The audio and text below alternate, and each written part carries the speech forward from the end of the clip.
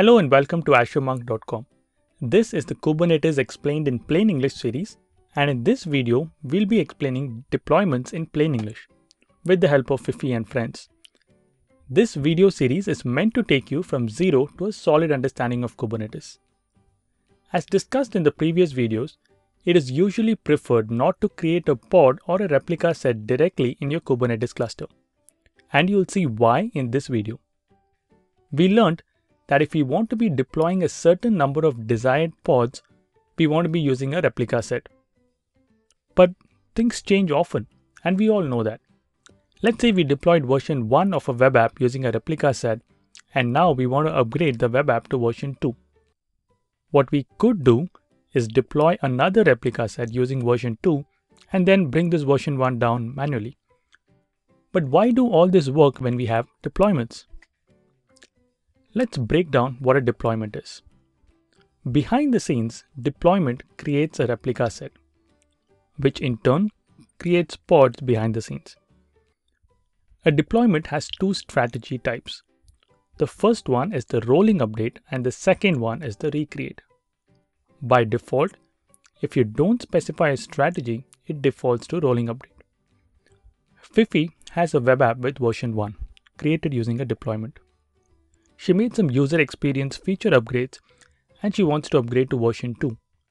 She asks Captain Cube, what's the best deployment strategy type for this scenario? Captain Cube recommends to go with the default strategy type, that is rolling updates. So what is rolling updates? In the case of rolling update strategy, deployment automatically creates another replica set and starts adding pods. The deployment does not create all of the pods at once.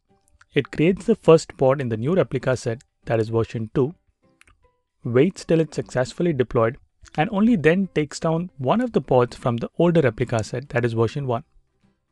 Similarly, it increments at a step-by-step basis. The second pod is created on the newer one, and another pod is deleted from the older replica set. What this ensures is that the application always has minimal downtime, and the end users are not as affected.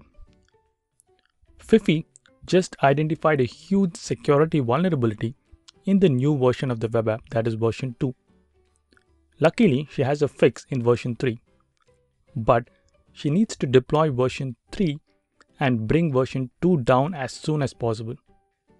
Captain Cube, understanding the situation, realized that slowly rolling the changes using rolling update strategy type might not be the best in this scenario.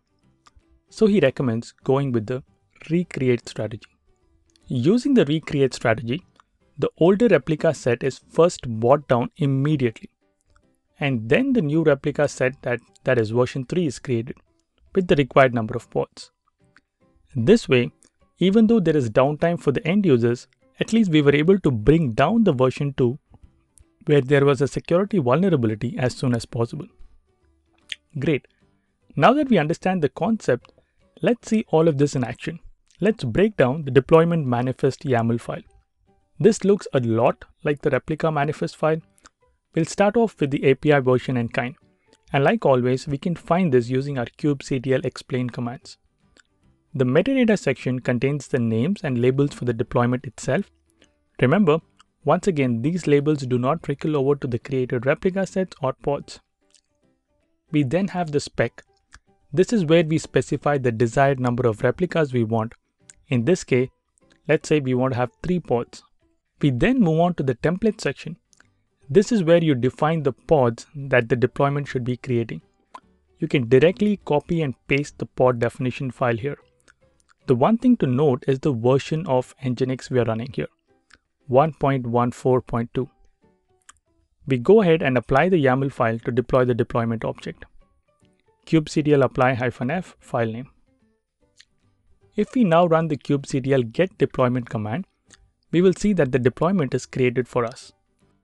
As discussed earlier, deployment creates replica set in the backend, and you can see that by running the kubectl get rs command to list out the replica set that gets created as part of the deployment. The name of the replica set is the name of the deployment followed by a random string. If we now run the kubectl get pods with the show label switch, we see the following pods. Notice how we have the labels that we specified using the pod template. But we also have another label called pod template hash. This label is added to every pod that the deployment creates or adopts from the Kubernetes cluster. Now let's say Fifi wants to update the version of Nginx from 1.14.2 to 1.16.1. And this time, let's use the rolling update strategy. Remember, rolling update is the default strategy. So even if you don't specify the strategy type and only update the image version in the deployment file and apply the changes, it would trigger a new deployment rollout. Let's run the kubectl get rs. You see that there are two replica sets now. Deployment creates the second replica set with the new version of the pod template. Let's call it version 2. Now, if we run the kubectl describe deployments command, you can see what happens behind the scenes. First, let's look at the deployment strategy type. We see that it defaulted to rolling update, which is what we would expect. With the rolling update, we also have a rolling update strategy which specifies these two fields, max unavailable and max surge. So what do these mean? Max unavailable lets you define how many or what percentage of pods can you afford to bring down or be unavailable during a deployment. Max surge, on the other hand, limits the max number of new or percentage of new pods that can be created during a deployment. Great. Now that we understand that, let's look at it on a step-by-step basis. First, the replica set with the new version scales up by 1. It waits till it's successfully deployed. Once it's successfully deployed, it brings down the older version of the replica set from 3 to 2. Similarly, next it goes back to the new replica set and scales it up to 2, and then scales down the older replica set to 1, and so on and so forth until the older replica set comes back to 0. Now we looked at upgrading from version 1 to version 2 in the previous example. Let's also talk about how we would go about upgrading your web app from version 2 to version 3, but this time to fix a security vulnerability. So we will leverage the recreate deployment strategy type.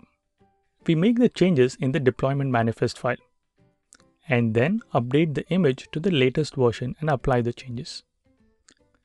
This time when we run the kubectl describe command, we would see that the older replica set version 2 was brought down immediately first before creating the new replica set that is version 3.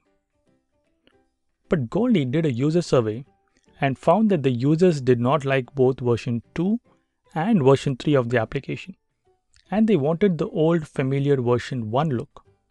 So Goldie went back to Captain Cube and asked if there was a way to revert back all the changes. Captain Cube immediately said, yes, of course. Each time we create a deployment, a new revision is created for us. For example, when we first created the deployment, it created revision 1, then revision 2, and so on. We can have a look at this by running the kubectl rollout history command, which lists the list of revisions we want. We can get more details by adding the switch of the particular revision. By default, we have 10 versions, or in other words, 10 replica sets are going to be stored. We can change this value if you want to. Now, because Goldie wanted to roll back to a particular revision number, she can run the kubectl rollout undo deployment with the to revision switch at the end and specify the desired version. If let's say you just wanted to roll back to a previous revision, you can run the kubectl rollout undo without the to revision switch. And then you can run the kubectl rollout status commands to check the status of the deployment. Great, everyone's happy. Now that we understand pods, replica sets, and deployments, let's talk about Kubernetes networking and cluster architecture in the upcoming videos. Thank you for watching. I'll see you again in the next video.